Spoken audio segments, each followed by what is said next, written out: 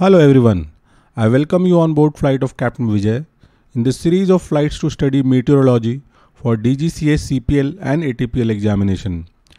Today we will fly through part 2 of Airframe Icing.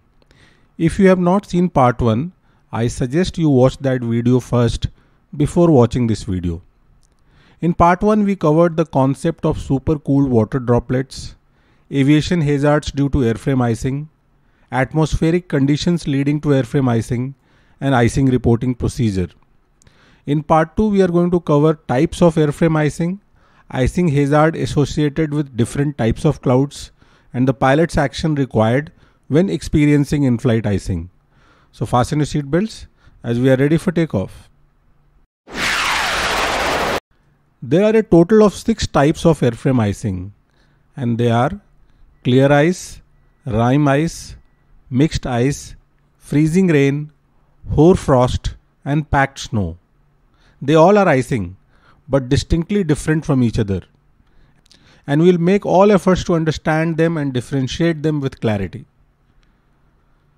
Severity wise, most dangerous is freezing rain, followed by clear ice, then mixed ice, rime ice, hoar frost, and the last being packed snow. First 4 are encountered in flight. Hoar frost can occur both on ground and in the air, and the packed snow occurs on ground only. But irrespective of degree of danger, we'll start with clear ice first. Clear ice is also called glaze ice. As the name suggests, this type of ice is clear or semi-transparent. The reason for being clear is that there is no air trapped in between two layers of ice. Clear icing happens when a large supercooled water drop strikes the aeroplane. And by now you know that the large water drops are found in cumulus type of clouds and at temperature between 0 and -20 degree. Before proceeding further on the subject, you need to know what is latent heat of icing. To make ice melt to water, you need to heat up the ice, and it requires 80 calories of heat energy to melt 1 gram of ice. Now the reciprocal will happen when water freezes to ice on surface of the wing. So every 1 gram of water, when converted to ice, will give out 80 calories of heat. This is what is the latent heat of fusion. So when large supercooled water droplets strike the leading edge of the wing, it will start to freeze. But at the same time, it will also release 80 calories of heat for each gram of water freezing to ice. So this heat melts a portion of the ice back to water. And water being liquid under the influence of airflow coming from front, flows back over top and bottom of the wing and freezes again. And this process continues. Due to this flow back, there are no air bubbles between two layers of ice, and ice looks clear and transparent. So this is what is clear or glaze ice. And if you want to visualize that how does it looks similar to ice which you make in your freezer in ice tray, which is semi-transparent. Now let's look at the properties of clear ice. Clear or glaze ice is transparent form of ice formed by large supercooled water droplets. The ice appears transparent because there is no air trapped in between two layers. Non-trapping of air is due to flowback of water over top and bottom surfaces of the wing.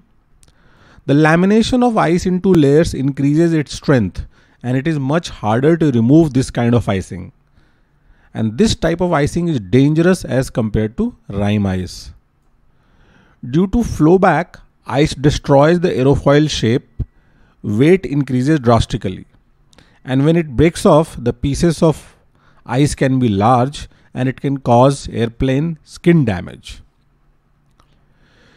Clear ice forms in nimbostratus, cumulus and cumulonimbus type of clouds with vertical buildup at temperature between 0 to -20 degrees centigrade. Moving on to rime ice. Rime icing occurs when small size supercooled water droplets are present in the cloud. So core difference between clear ice and rime ice is that clear ice is due to large supercooled water drops and Rime ice is due to small supercooled water drops.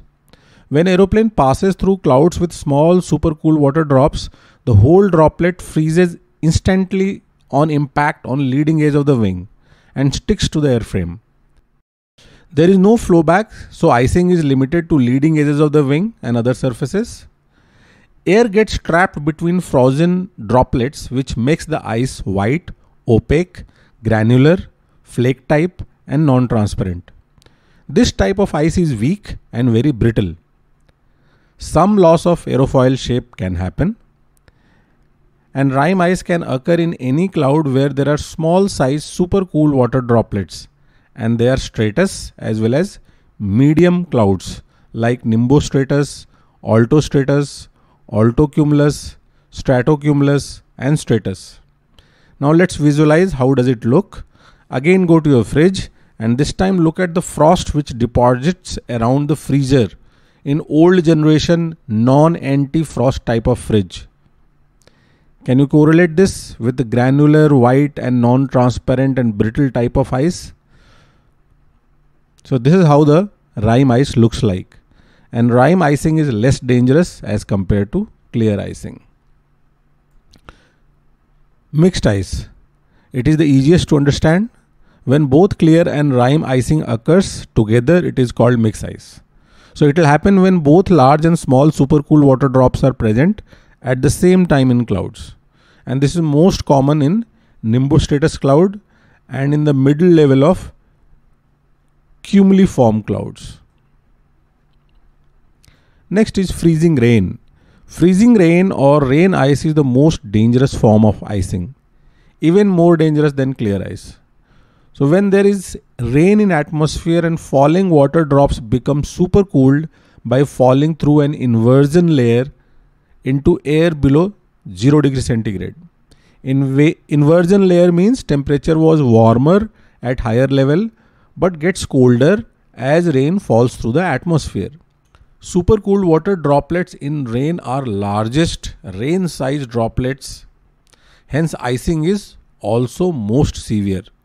The large-sized supercooled raindrops when strikes the airframe, it freezes to form clear ice with significant flowback. Rain ice builds up very quickly and a pilot's action should be to turn onto reciprocal heading immediately. If the pilot perceives the rain ice very late, then the course of action would be to climb into the warmer layer above from where the rain is falling. Rain ice or freezing rain occurs mostly from rains falling from nimbostratus type of cloud. Hoar frost. Hoar frost can be thought of as dew in the form of ice or white crystal deposit. It can occur on aeroplane parked on the ground overnight. In flight, hoar frost occurs when two conditions are met. Airframe temperature is below 0 degree and warm moist air comes in contact. It happens in clear air and not in clouds. In flight, it happens in two cases.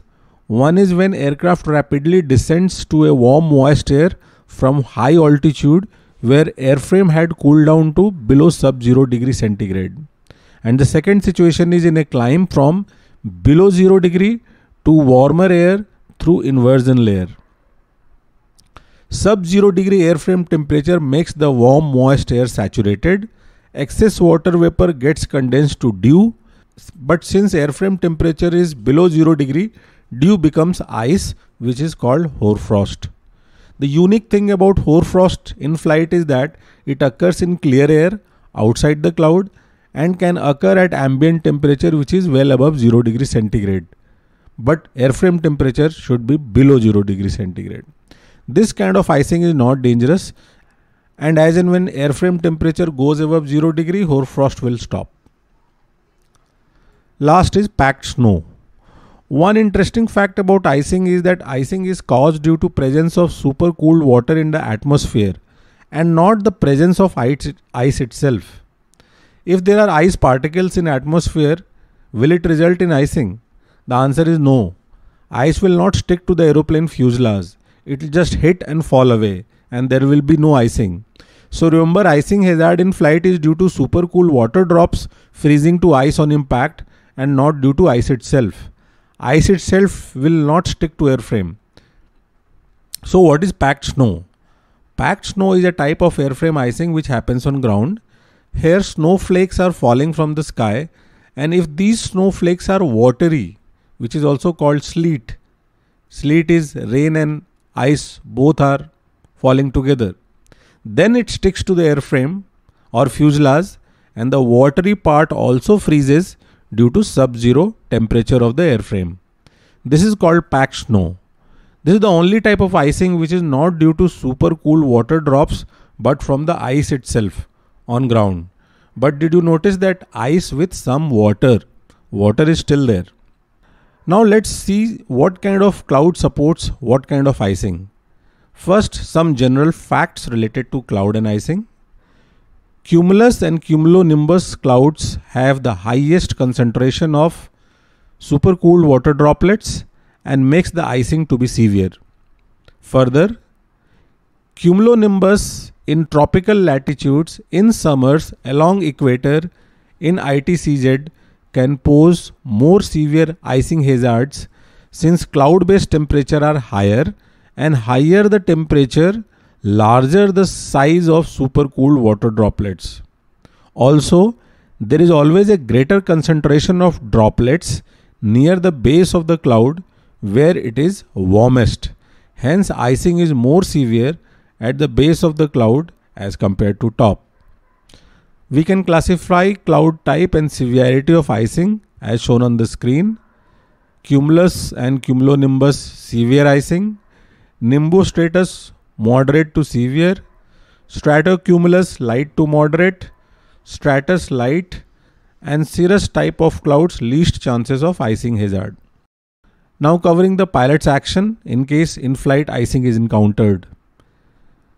Anti-ice equipment are used. Primarily hot air tapped from the engine are blown over the leading edges of the wing. But while using anti-ice system to minimize the effect of icing, priority should be to get out of icing zone as soon as possible. And this can be done by descending to warmer levels where temperature is above 0 degrees centigrade if terrain clearance permits. If not, then climb to higher height where the icing will be less severe, where ambient temperature is between -20 and -40 degree. And at ambient temperature below -40 degree, icing is not likely. If an aeroplane is forced to land with ice on its wing and airframe, then the landing speed is revised, which is higher than normal landing speed. This caters for extra weight of aeroplane due to icing and increased stalling speed. So hope part 2 video has concluded your understanding on the subject of airframe icing. Now a question for all of you. If you are in icing condition and you increase the speed of your aeroplane, will icing increase or decrease, and why so? So put your answer in the comment section below. With this we have arrived at our destination. Subscribe the channel for more such informative videos on aviation. Do not forget to comment below about how did you like the video, or if you want me to cover a specific topic. So hope to see you on board again for the next flight. Until then, happy landings.